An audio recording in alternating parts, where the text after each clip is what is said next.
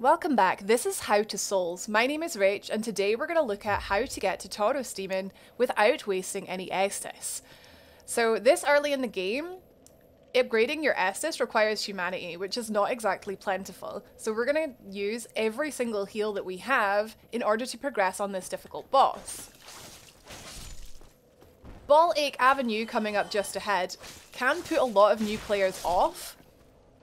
This run back can get really frustrating, especially if you're dying to the boss just as you are figuring out the mechanics. So today I'm going to show you how to take this nice and slow. Excuse me. So today I'm going to show you how to take this nice and slow so that you can get back to the boss and concentrate on using your heals there instead of before then. So starting from the bonfire, the easiest and most importantly the safest way, unfortunately it's not the fastest, but it will make sure that you get to Taurus Demon with all of your heals, having wasted none of them, and you can concentrate on having all of them for the boss fight. So firstly, you want to pull this guy that's just on the right on the stairs. Pull him back into the bonfire room to make sure that you don't attract the attention of the crossbowman. Then you want to rush the crossbowman, two-hand your weapon if you can, and just try and take him down as quick as possible. Hopefully you can do it within one stamina bar. Next, this guy down below will get aggroed, so he'll come up. You want to make sure you take your time, do not progress until you've taken him out too. Okay, with 3 hollows down, now it's time to proceed through what we have affectionately called Ball Ache Avenue. So you've got these guys over there that are throwing fire bombs down at you. So the way that I like to deal with the 3 hollows in the room up ahead is that I like to wait for the firebomb, run to the end, pause at the door, and then run back. Okay, so we've managed to pull 2 of the 3. They are being funneled through this bridge though. So you want to take them out. Use the space behind you, however, be careful not to roll off the edge. Just back off, and you can take those 2 out. So now there's just 1 guy left in the room ahead, so when it's all clear, you can run over to him. And you've got a nice big room to fight him in. If you haven't already seen my video on parrying, clearly I should watch it. If you haven't already seen my video on parrying, then you can absolutely go and watch that. It does make these little hollows a little bit more fun to deal with. And you can use this as an opportunity to learn, just while the bonfire is right there.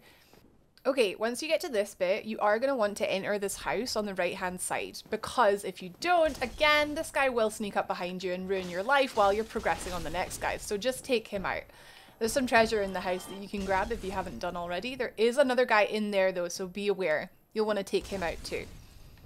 When you're ready to move on, you'll want to go up these stairs. Now, the next 3 hollows are a little trickier to deal with. The guy in the back throws fire bombs, and the other 2 have different weapons, and they can very easily gang up on you. So I recommend funneling them through these stairs here, trying to take them on one at a time. If you can leave the firebomb guy in the back, that's for the best, but this guy has decided he wants to come and say hello. So just take it slowly and surely. You can use these stairs, hit a couple of times, and then back off. Yeah, this is one of the guys throwing the fire bombs. For some reason, he's fallen down. It can happen, but just keeping your cool, not panicking, using the environment to your advantage, like for example with these stairs. A lot of the time when an enemy is above you, their attack can sweep over your head if you are lower than them. So those guys are fine. You don't have to worry about those guys up there. They can't hit you. Now when we get to this part, there is a crossbowman at the top of this tower. So you'll want to take the time to go up here, because if you don't, you can get shot in the back while you're fighting the next guys. Again, it's all these little things that you might think, oh, I'll just skip him and I'll just run. But it can actually just get you killed on the way, and it'll just make you more frustrated. Trust me, I've been there many, many times. Okay, if you have the master key, or if you find the key later on, you can enter this room and you get the gold pine resin, which is pretty cool. But I actually recommend new players don't start with the master key. But if you picked the thief and and if you can't help it, you may as well go in there and get the treasure. There is nothing to worry about in there. Just make sure you exit back via this door instead of jumping off here. Jumping off here is probably not the best idea. So although you can, doesn't mean you should. Just go back out the way that you came. Okay, so we're back here. We've taken out the crossbowmen at the top of the tower. So now we just have 3 hollows down here. All 3 of them have shields. Now, oh, perfect. Our first guy is making his way up because we pulled him while we were opening the treasure chest. So that's a legit, that's a tactic. He's got a spear, so there are 2 ways you can deal with him. You can try and circle around behind him. I recommend pulling him back here just so you have plenty of space to deal with him. You can try and circle behind him for a backstab. Remember, you can only backstab if your shield is lowered. Centered behind him, and you press R1 to backstab him. You can kick. You can kick his shield away, and then attack him while he is open. Or you can parry him. So whatever way that you're comfortable with, kicking and parrying are a little bit more difficult. I admit I took some chip damage there, but you'll forgive me for that, right? So that was it was a partial parry because I was slightly off with my timing. Okay, spear bro is down. That leaves 2 sword bros. So I do recommend just taking this slow, trying to pull just one of them. So you can do this just by edging closer until one of them comes for you.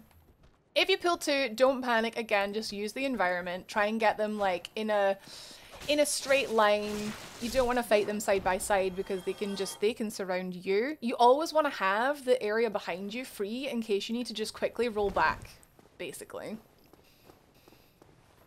I think the reason that this sort of run back to this boss is so tricky, and it does cause a lot of people to get frustrated and quit, is that they just throw so much at you so early, and it really forces you to learn some tricks, like for example with backstabbing, with body pulling, just taking things super slow.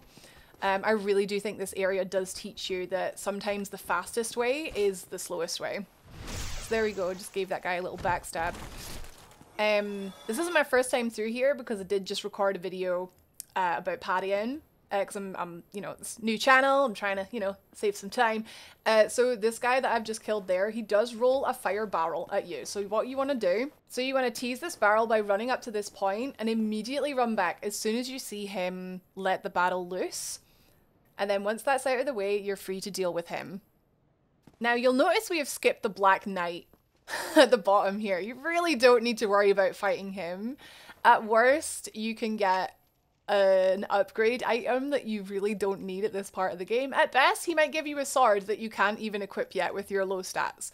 It does allow you to pick up the blue tearstone ring behind him, which can actually save your life. So if you're feeling ballsy and you're really like, no, I must do this super early, I do recommend you watch my video about parrying.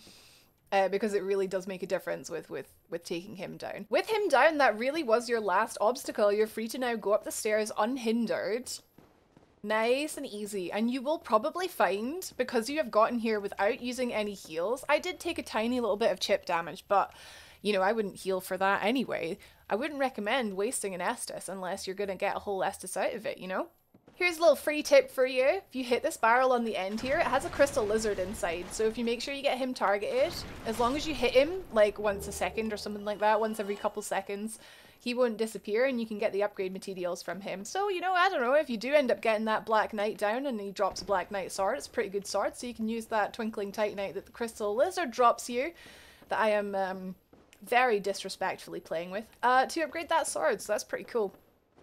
Okay, so good luck with Taurus. I am going to leave you here because I think, you know, the bosses are the best part about this game, so enjoy learning how to beat Taurus. If you are having some trouble with him, here's a video that you can watch where I talk about the easiest way to take down the Taurus Demon. Thank you so much for watching. I hope you enjoyed it. Please do subscribe for more videos, and we'll see you in the next one.